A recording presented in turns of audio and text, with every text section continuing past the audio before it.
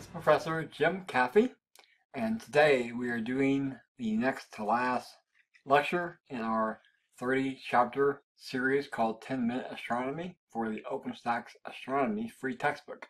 And chapter 29 is called The Big Bang. Are you ready? Okay, here we go. Prepare to have your mind blown. Our space telescope of the future is almost here. As of late 2019, it is going to be going to French Guiana for launch. And it's going to be about 1 million miles away from the Earth, so we can't go service it like we did Hubble. This one is going to be much bigger, much more complex. Well, two of the greats, Einstein and Hubble. Here we go. 5 supernovae and their host galaxies. So we've seen this before, where a supernova, one star completely blowing itself apart, becomes brighter than the galaxy is in combined. Wow. Well, this is a big graph to just kind of say that over time, the expansion of the universe has been changing. And also, the further back in time you look, let's say we look 13 billion light years away, those galaxies are moving away from us with a large galactic redshift, sometimes 40 to 50% the speed of light. Whereas things near us don't go near that far. A beautiful globular cluster, 47 Tucani.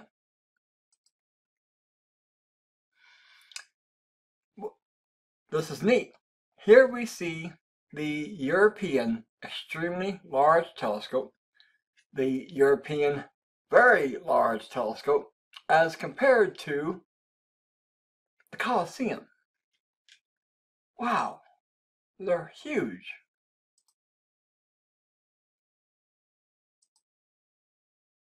Let me go like that. You look at a balloon and you blow it up.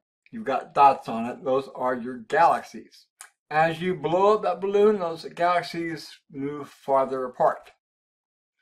Just like that raisin bread we looked at a few chapters ago.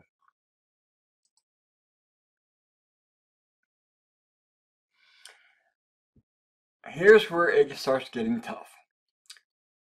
Currently, we have 4 possible models of the universe.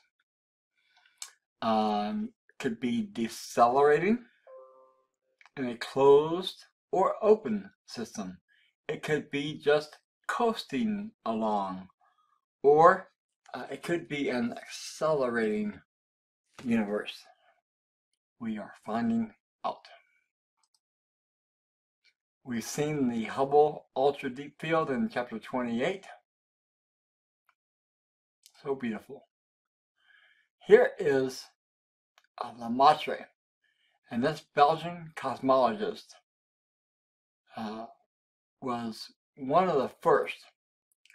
He predicted Hubble's law, the expansion rate of the universe, 2 full years before its verification. And he was the first to consider seriously the physical processes by which the universe began. Wow. Here is George Gamow. And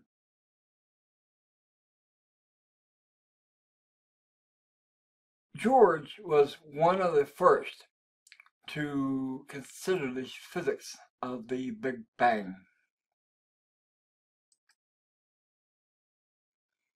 The temperature of the universe has cooled off.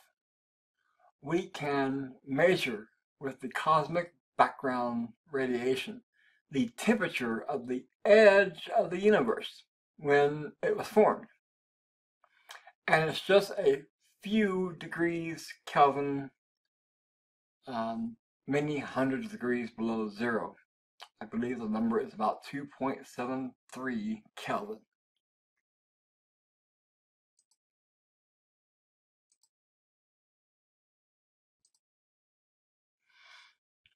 All right, Robert Wilson and Arno Penzias, they are standing in front of the Bell Labs horn-shaped antenna from which they discovered by accident the cosmic background radiation, and they received their Nobel Prize in Physics for it.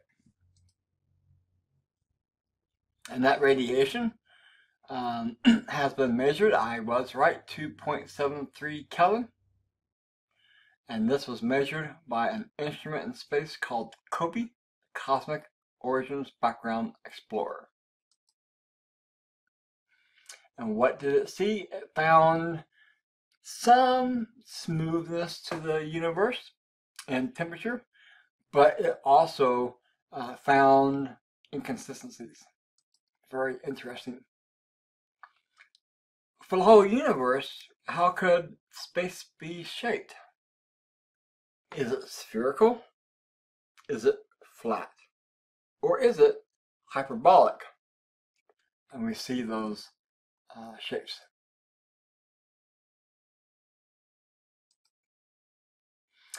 What is the universe comprised of? Most of it's this dark stuff.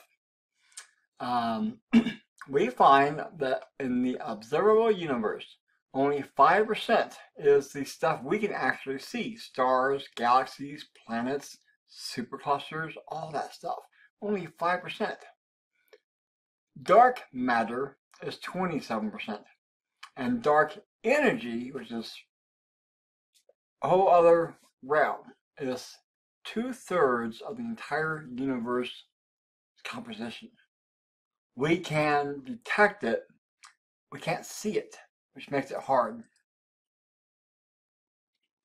And so this is a new discovery, a new theory. In the 70s, we had some visible matter and some dark matter. In the 80s, it changed to something different. And then in the 90s, it turned into this dark energy. Here's a cartoon from NASA. It takes a humorous look at how little we yet understand about dark matter. A mystery flavor.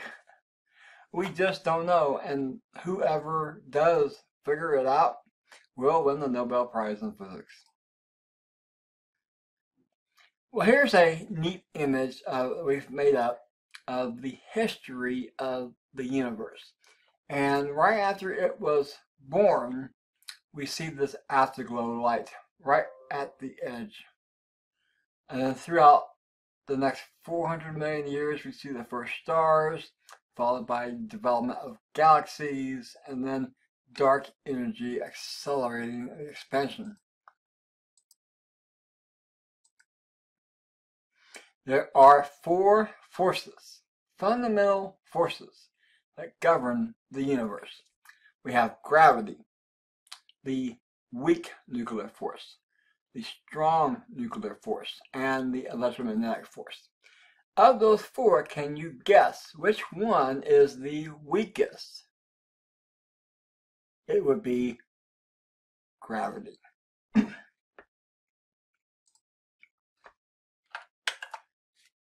Well, that was chapter 29 on the Big Bang in our 30-part series.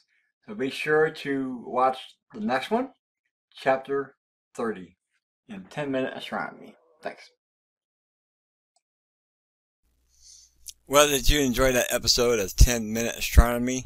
If so, check out all the other videos in that playlist for 10-minute astronomy and other videos on my channel, and then hit the subscribe button right there. Thanks.